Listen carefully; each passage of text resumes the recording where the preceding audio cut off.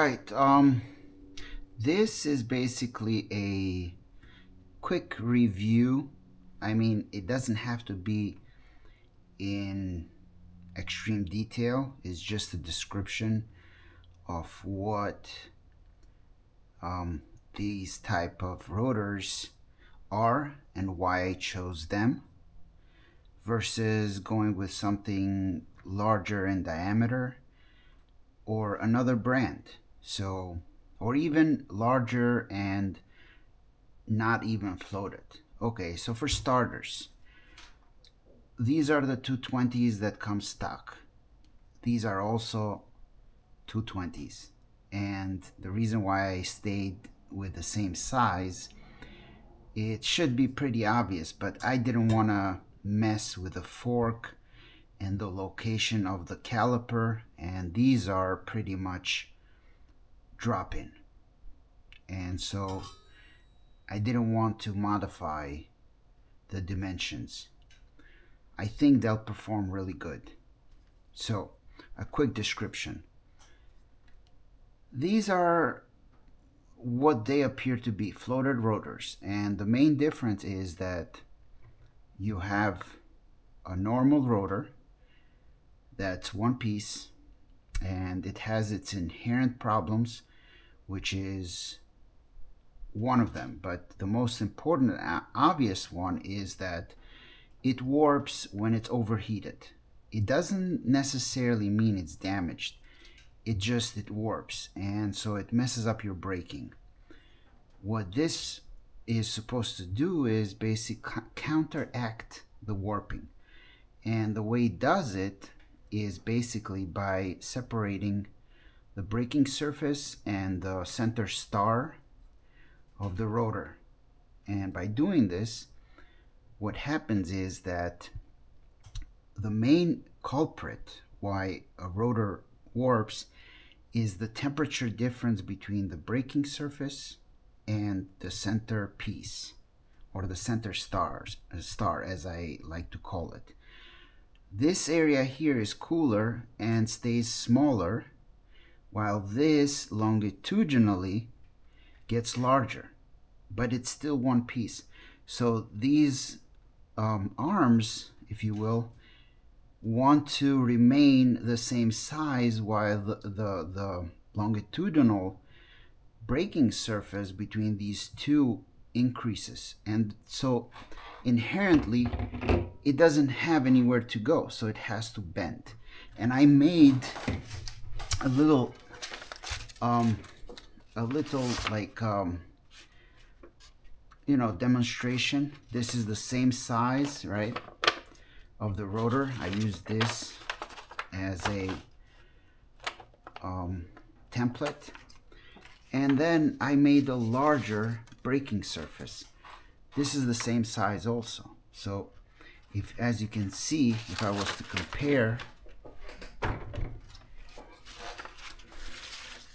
compare these two here, you have an increase larger. Now it's not to scale to the real deal, but these two are identical, the centerpieces.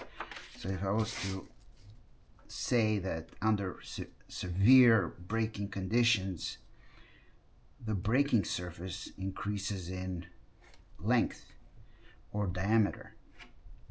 So what happens is, if you were to maintain a connection between here and here, you can see now that this surface has to warp.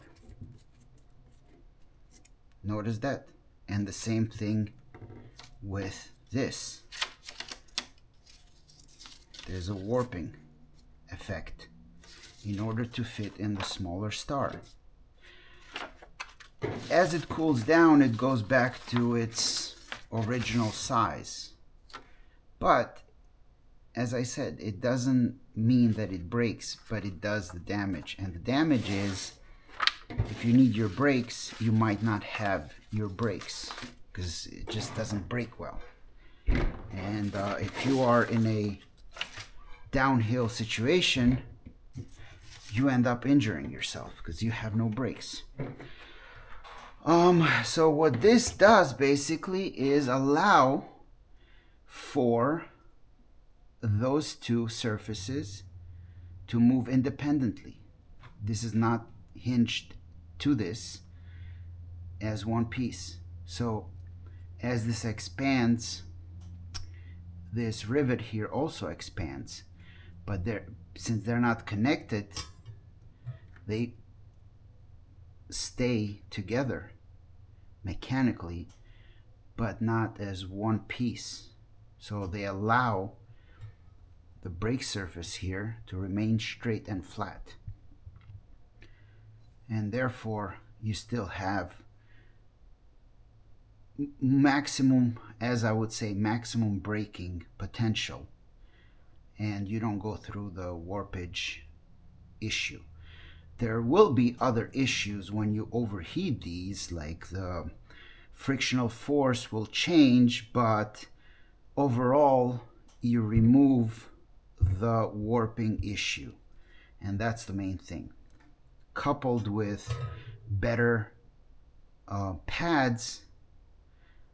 I'm hoping to at least double the performance, especially on the critical issues when you need your brakes the most. Alright, a quick description. It's what it looks like. This is an aluminum, and these are stainless steel rivets. They're pretty tight in there, and so when they overheat, obviously this will loosen up, but it's not going to fall off.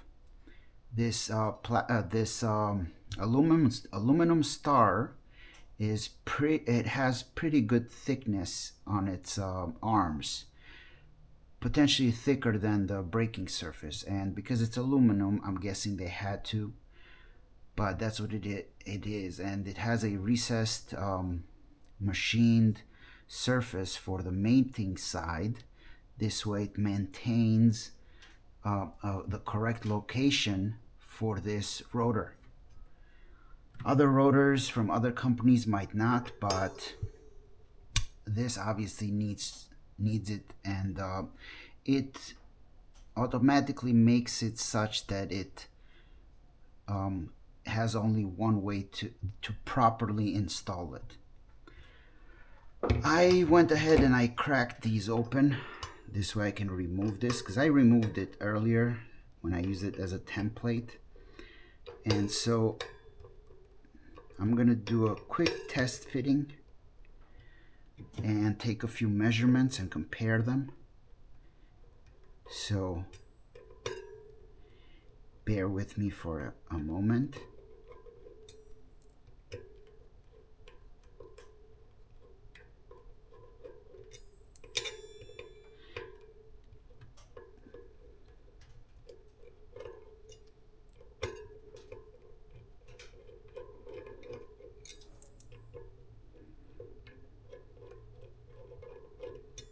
Alright, now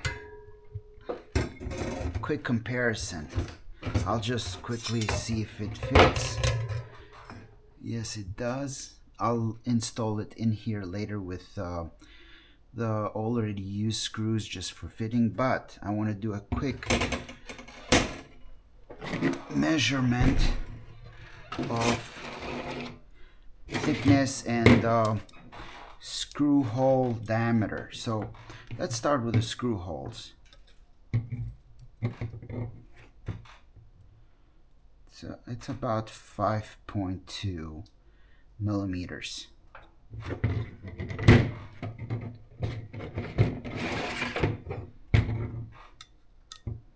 I'm guessing it should be the same. Yeah, about 5.2 millimeters. The reason it's important is that when you install it, usually there's gonna be a little bit of play. When you do install it, you gotta pay attention to the torque, because it's usually not a lot. It's just sufficient there to keep it in place, and its screws have Loctite in there for them not to, you know, loosen up and fall out. But it has to be at its specific torque, because that's what's going to allow this rotor to center. Because as you'll see, there's a little bit of play. So that's right, these are identical. Now the thickness,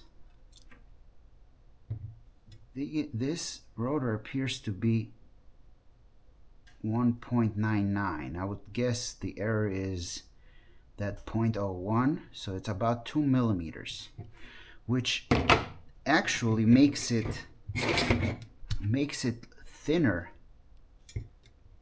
than the original rotor, and that's by almost a half a millimeter, which is, I would say, significant. Now, how that will affect performance, obviously, if this was the same thickness, you would safely guess that it's going to perform better than at 2 millimeters. But because these are two different designs, and obviously this is a much better design, I am still guessing it's going to be significantly better. All right, and therefore my favor is still this one. I know the competition has rotors that are thicker and floated, but they're far more expensive, and the ones that are equally priced as the Maguras, I don't pronounce it correctly, they're just not, they don't have the brand reputation for this kind of performance. And so I still bet on this one over this one. But just so you know, this is a 2 millimeter and this is 2.5.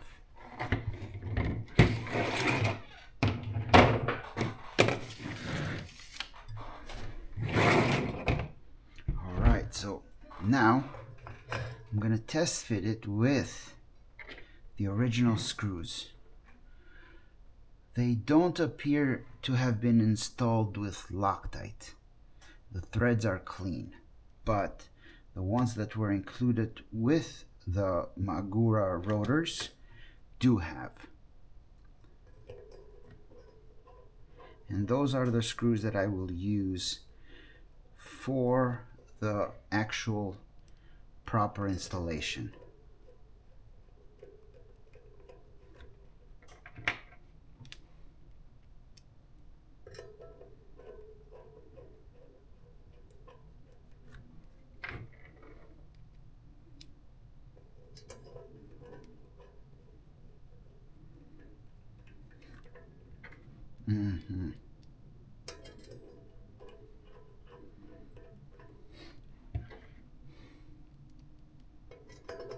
All right. Now I'm gonna make him snug by hand, and I'm not gonna tighten them with a torque wrench yet, but because it's such a low torque number required, I wouldn't be surprised if I just get it about right with a regular hand twist.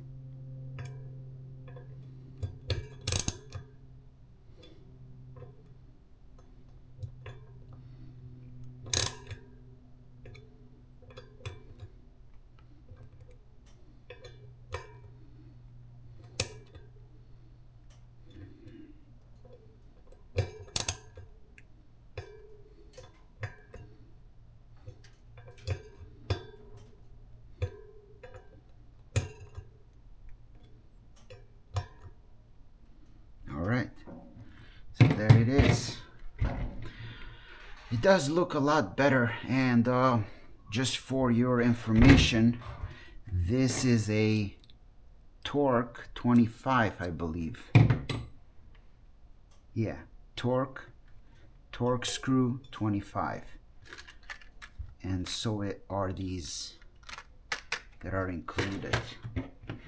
Basically what you get in the package, since I'm doing this review as I go along. I'm not really planning it. You get a manual, and the only really valuable information there is, it's the torque listing, which is on the first page. And you get this envelope-like packaging with the one rotor in there, and the screw packet and the manual. That's all you get. And the price I paid for was about $38, which is a big factor why I chose these. It's a good brand. A lot of people like them. A lot of people use them. They don't complain. And with the current discount, this was really hard to beat at $28. I will have the link to the store that I purchased them from in the description. But yeah, I mean, these things are pretty good looking. They're a good looking piece. All right, and you know the specs, and I hope you guys enjoyed watching my review. It's just the basics. Cheers.